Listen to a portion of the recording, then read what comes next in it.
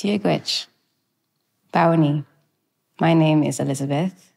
I'm 18 years old and I'm a second-year university student in Dublin. And I would like to share a glimpse into my beginnings. Prior to my birth, my mother, who was born in a Muslim family, converted to Christianity. And she faced persecution from her family, who were all Muslims at the time, and fled Nigeria to escape religious persecution and to fight for a better life for my 4 siblings and I, of which I am the youngest.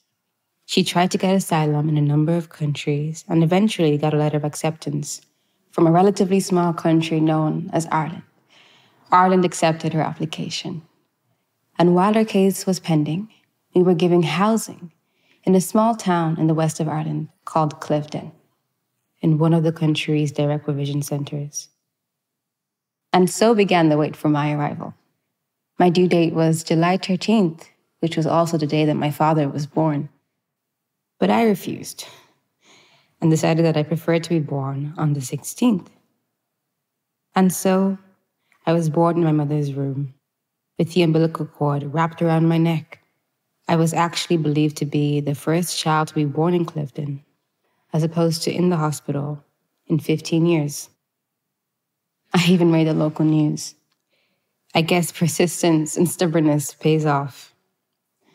And my mom still has a newspaper that detailed my arrival story till this day.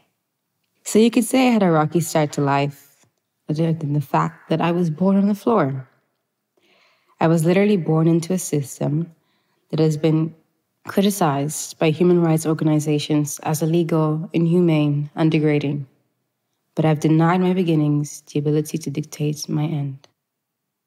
After I was born, my siblings were granted residence here, and it was a relief for her to have all of her children with her. But what she didn't have was her husband, my father, her biggest support in the journey. And now, after 18 years, multiple rejected visa applications, countless trips to the immigration offices, and hundreds of visits to various different lawyers and solicitors, my father has yet to be granted access to join his family here. And growing up without him has been the hardest part. So, the topic of this talk today is the need for family reunification and the effects of one-parent households on children. We often spend time talking about how children are the future and how it's necessary and crucial for us to lay good foundations for them so they have equal opportunities to succeed. But the first and most important foundations in a child's life are laid at home, within the family structure. And think about it. When you have 2 parents who want to be in your life, having both parents around and involved means having access to more of the economic and community resources available, as both parents are willing to invest their time, energy, and money into the well-being of their children. And so, I often imagine how different life would be if my father was here. If my father was here, I would have never had to witness my mother painstakingly try her best to raise my 2 sisters and I, along with my 2 brothers, alone. There is not one day I have not heard her beg God for the strength to raise us. Her earnest prayers have been the backdrop of my sleep and my only lullaby for as long as I can remember. She's only one person, so she needed his strength to be in 5 places at once, as my siblings and I all had our different issues and problems to deal with that we needed her there for. But all the while struggling to maintain a good relationship with my father, who is thousands of miles away. Or what it would have meant to see my father at my recitals or at my brother's matches. None of us would have ever been left staring into a crowd of parents, disappointed that our own parents, our biggest supporters, couldn't be there.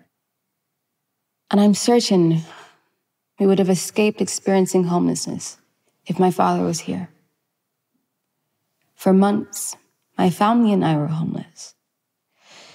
Finding housing in Ireland is difficult enough already, but just imagine how challenging it is for a single mother trying desperately to provide for her 5 children.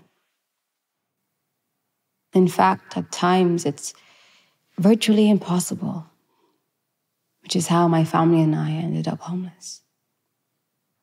And I remember the first night we spent at the emergency accommodation hostel.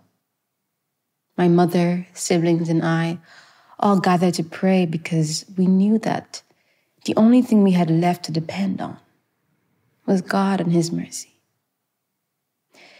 It was a tear-filled night, and we had many more of those in the following 7 months of our homelessness.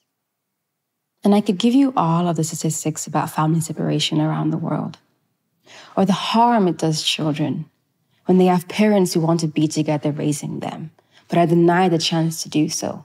But we don't need statistics or case studies to justify the need for family reunification. Because the idea that families should be together, deserve to be together, is a fundamental human right. It doesn't arise from research evidence or government charts. The right to be with your family, to be loved and cared for by your family, exists because you exist. It is the right of all humans.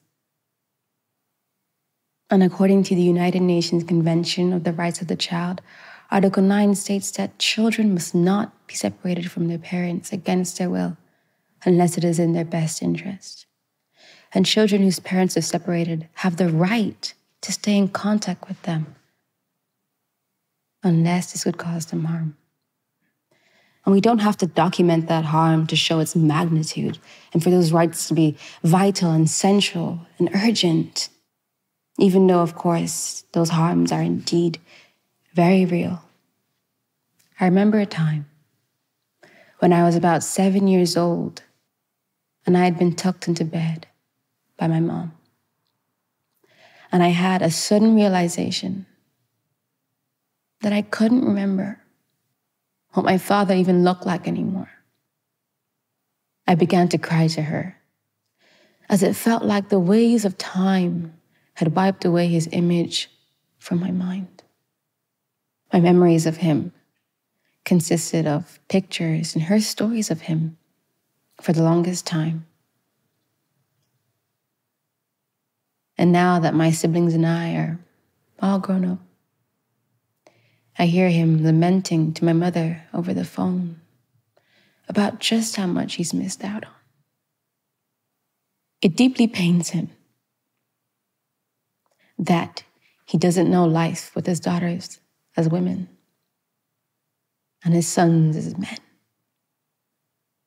And each day, my yearnings grow stronger to enjoy life with him now that he's getting older, and for him to enjoy the fruits of his labor.